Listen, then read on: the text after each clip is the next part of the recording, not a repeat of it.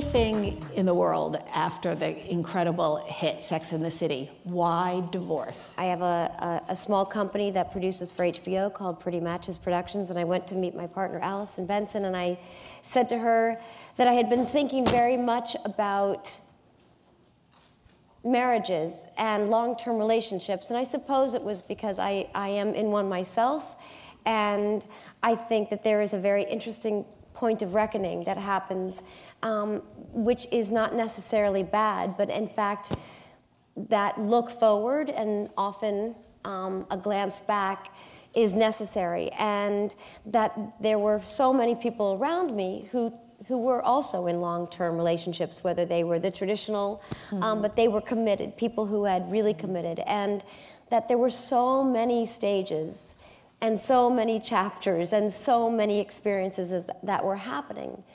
And I thought about all the people I had heard discuss, contemplate divorce, those who I had witnessed experience it and come out triumphant, those who had experienced it and it had devastated them, those who had considered affairs and the marriage survived, the marriage didn't survive. It complicated it because of children, financial stress. And I thought, there's so many stories about those relationships on television, and for the most part, they're quite buoyant and happy, and they have a sort of cozy, but there is another side to real grown-up relationships, and they're painful and disappointing, and they involve failure and smart people making not smart choices, and I wanted to explore it. Now, I should say I've been lucky enough to see the first 6 episodes, so in addition to all of those kind of tragic and sad aspects, it's also very funny. Very should add that. But it's clearly a very different character than the one you played on Sex and the City, and just to talk about that role for a second, it was so iconic. Do you feel sometimes that it's hard to escape it? It's like Carrie is like your Spock for Leonard Nimoy, you know? No one ever said that. It's so funny. That's such a good and clever analogy. Well, just that, you know, people are, you're so identified with that character, so. No, I'm incredibly comfortable with the association and the recognition that one might have if they see me walk down a street, and it's just simply not a burden. It's an enormous privilege, frankly, and you know, I've been a working actor since I was 8 years old, and I always wanted to play people that were different and interesting and very much unlike myself, and to have the opportunity to not just play a role, but live a life, a complete life, almost to the point where you are spending more time being that other person than in fact you are yourself. And to have it so beautifully told and surrounded by people who you so treasure the working relationship on the streets of New York at a very specific time and place in this world and country.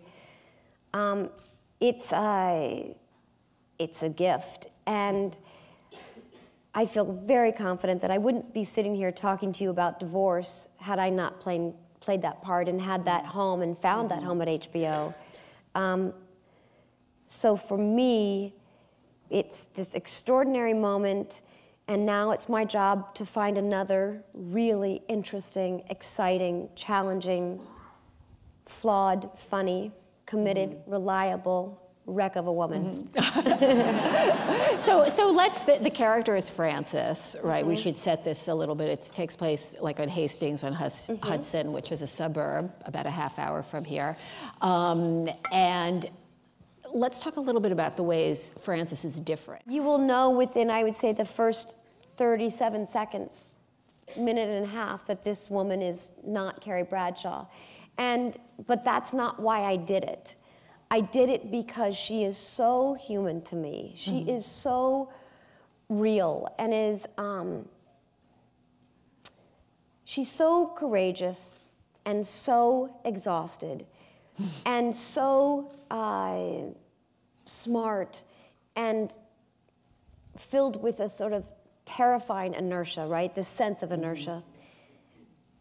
but wants things like we all do, recognizes that there is a life still out there. What she says in the pilot is, I want to save my life while I still care about it. And for me, that is the jumping off point of the whole show. So I just loved her. I was scared of her. She can be chilly and cold. Well, that's interesting because some of the qualities of her character are not that likable. And it seems one of the challenges is that you're so damn likable. It's hard to play a character. You don't live with me. That's why. Yeah. No, but that, you know, is that sometimes hard actually for you to play that kind of character and get that across? I like her. I think she's actually quite likable. And just because she isn't careful, in distress, I think in a way I admire her more than I do likable people who aren't truthful and candid and honest at the most difficult moments. And when it's required of you. And it doesn't mean that she's always honest. Right. Because she is duplicitous. Right.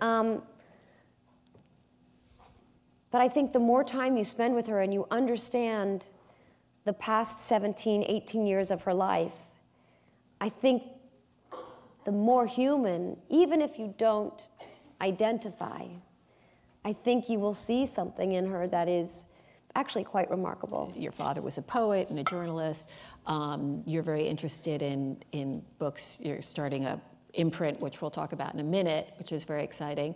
But were some of the stories like John Cheever or John Updike, as you were kind of creating this kind of suburban world that on the outside looks very lovely, and as you take off the layers, you kind of see it's more complicated. Did that inform your thinking? It certainly informed mine, among other things. I mean, 70s cinema was a huge influence for me.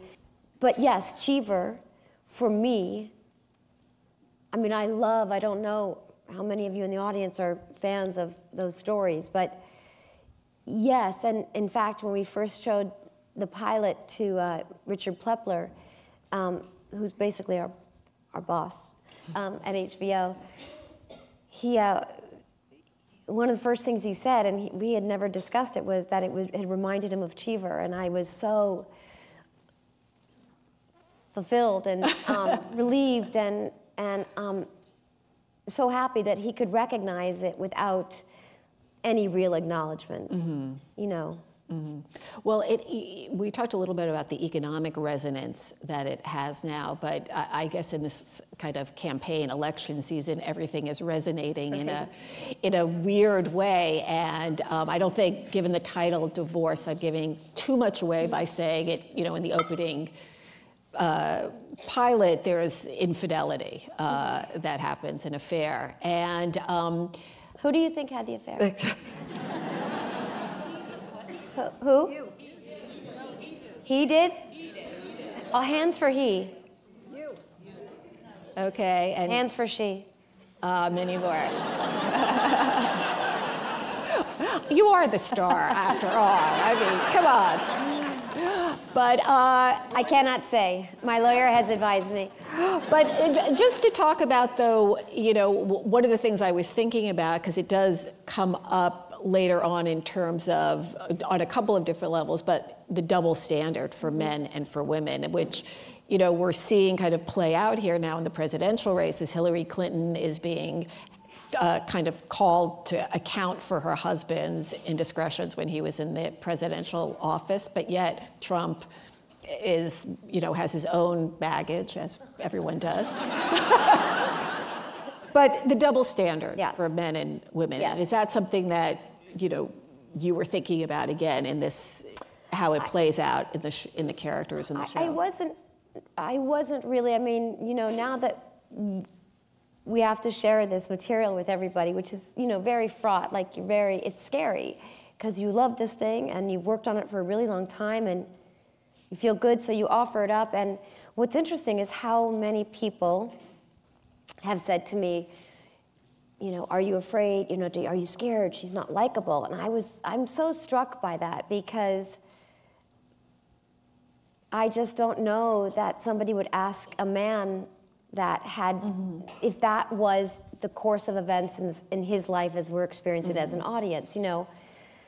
I always remind people that Tony Soprano was a murderer, and we had no problem loving him, you know, and if in fact, and I too loved him, and I am very against murder. Just for the record. And so if, in fact, Francis, after 17 or 18 years of marriage, you know, if there's been an indiscretion or a bad choice, that certainly doesn't tell the whole story. So it's so interesting to me that there is a concern about her being likable for, if in fact that's the reason. Because I don't think about that. I don't think that you can tell, I don't think we can worry about that. I think you have, we talked about this so much on Sex and the City, Michael Patrick and I. You have to tell the story you believe in. You know, when Carrie was about to have an affair with Big, anyone remember that? And Michael came to me we had endless conversations over the course of many years, and he was like, look, this is what I'm thinking, and what do you feel? And I was like, wow. Absolutely, you know, and immediately like, oh, I don't know, people are gonna really not like Carrie. And I was like, but that's Carrie's choice, and Carrie has to sort of deal with the consequences. This is a human being who is making a choice, who is, you know, maybe not a choice you would make or I would make, but that is what makes story interesting and real. And that is when story draws in people, because it's human.